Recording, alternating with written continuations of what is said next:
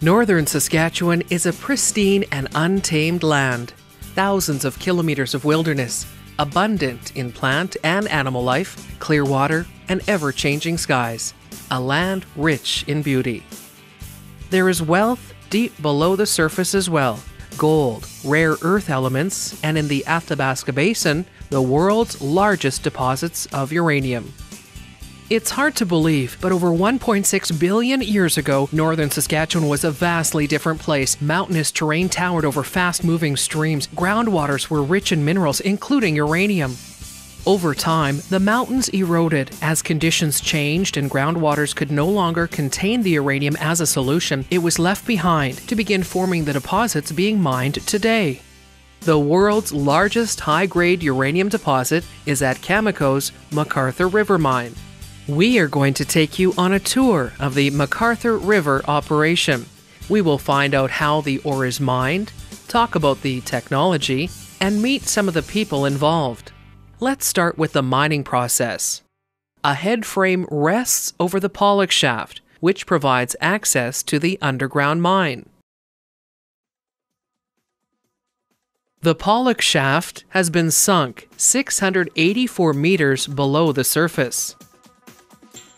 The ore zone is located between the 530 meter and 640 meter levels.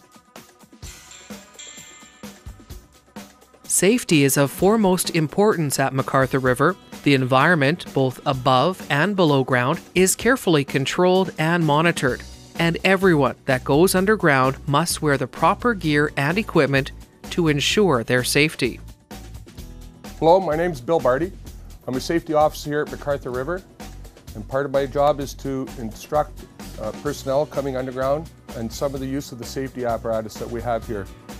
So you have your light, your radio, your belt, your boots, your coveralls. Is there anything else I need, Bill? Maybe you should have some gloves. Okay. Some safety glasses. I notice, Cliff, you wear normal glasses, so we'll just have you wear these goggles over your safety or your normal glasses, and your gloves. I'm ready to go mining. Mine technicians like Wendy Thomas ensure the shaft is properly ventilated. My job title is a junior mine tech, and I work with ventilation under mine engineering department here at McArthur. Being as it is an underground mine, it needs a certain amount of air to go into the mine throughout all the headings, the working headings. And we measure the airflow. We do that every week when we come in. And there's a cross shift that does the same thing. And then we have to monitor the airflow, the air supply that we get into the mine. A radiation lab keeps a close watch on everyone and everything that goes down into the ore zone. My name is Abby Burden, and I'm a senior radiation technician at McArthur River. So our job is to go underground every day to all the work sites where everybody's going to be working and sample the air and look for any upset conditions and just make sure that everybody's working safely and that they're not getting exposed to any high levels of radiation. This is our radiation lab. This is where we enter all our data from all the readings that we get underground. Another thing that we do a lot of is scanning. So if people bring equipment up to site, then we scan it so that it can go off site. Nothing leaves site unless it's scanned. And safety is not limited to what goes on underground. The environment in the surrounding area is monitored to ensure compliance with government regulations. My name is Mark Wabanski, and I'm an environment officer here at McArthur River. My job entails being in charge of the monitoring and measuring program for McArthur River. So we have a number of samples that have to be collected. We have to make sure they're collected on time, on schedule with what our regulators want, such as Sask Environment, Environment Canada. We have to make sure we're in compliance with them. We also have to make sure that the right parameters are sampled for. And then once we get our results back, we analyze it and try to look for trends in case there might be some possible environmental issues, some possible effects, and then do investigate where we do see some issues like that. To get down to the mining levels, miners and technicians must ride the main elevator. I'm Graydon Taylor. I'm the shaft foreman at McArthur River here. We're at the #1 shaft at McArthur River. We actually have 3 shafts here. Shaft 1 is where all our people go in and out of the mine, anything with material or equipment. We also take down this shaft. If you go underground, you will see lots of mobile equipment down there. You'll see scoops, loaders, different things like that. Anything that goes in our mine actually goes through this shaft. Those bigger pieces of equipment, a lot of times we have to break them down to make sure they fit. Sometimes they're overweight. We have to break them down to get our weight down to what we can safely move. All the communication to make our conveyances move is done through bell signals. Our deckman down on the floor, he will ring the bell, and that tells the hoistman what he wants to do.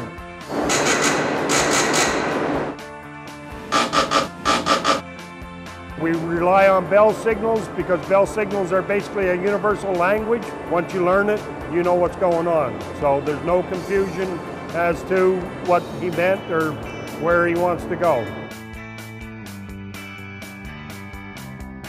The raise bore method of underground mining is used at McArthur River. A raise bore machine is used to drill a pilot hole down through the ore zone to the tunnel below. At the lower tunnel, a large reaming head is attached. This is a 10-foot diameter Sandvik reamer here. What we do here is we punch the hole through the back with the raise bore. Those are 12¼ inch rods. Get those down and thread the tricone bit that's at the bottom, a pilot bit, and then we'll thread this unit onto it, pull it back up to the back, and then the crushing action of that drill, what starts to crack the rock, and then the rotating action just grinds off the material. That material falls down through these openings in the reamer, and that's where we start extracting our waste, and then it gets onto our ore. The ore falls onto the floor of the extraction chamber. Periodically, a remote-controlled scoop tram is moved into the chamber. The operator of the tram never has to enter the chamber and is not exposed to any radiation coming from the ore. He is able to scoop up the uranium ore, back the tram out of the chamber, and then transport it to the underground processing circuit.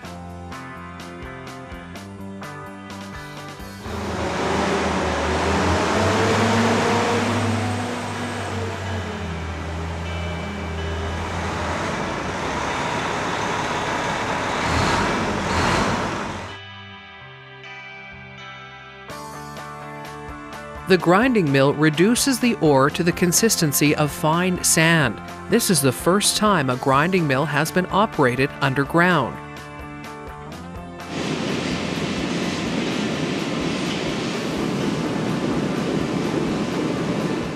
Mining processes are overseen in control rooms underground by supervisors and operators.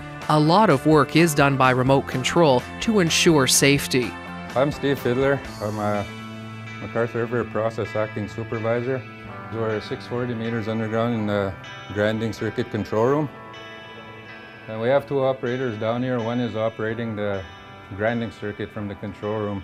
We run everything from the control room to keep down our radiation exposures.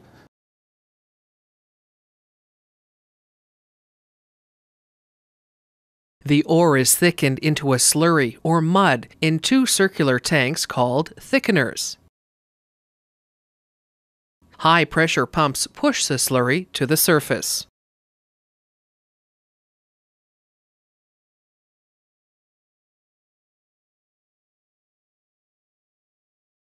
The slurry is temporarily placed in storage tanks.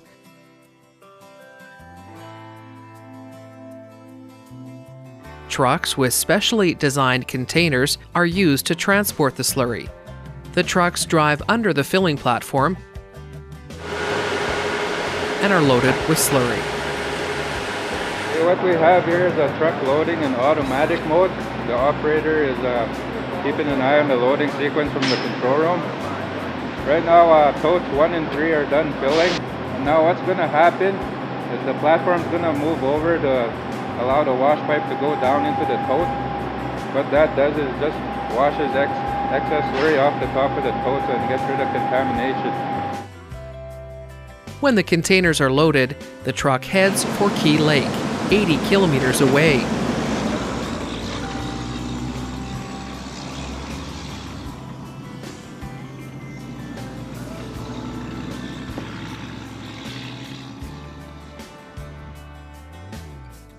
A career with Cameco at McArthur River is rewarding, offering northern residents a good income, benefits, and quality time with their families during their weeks off.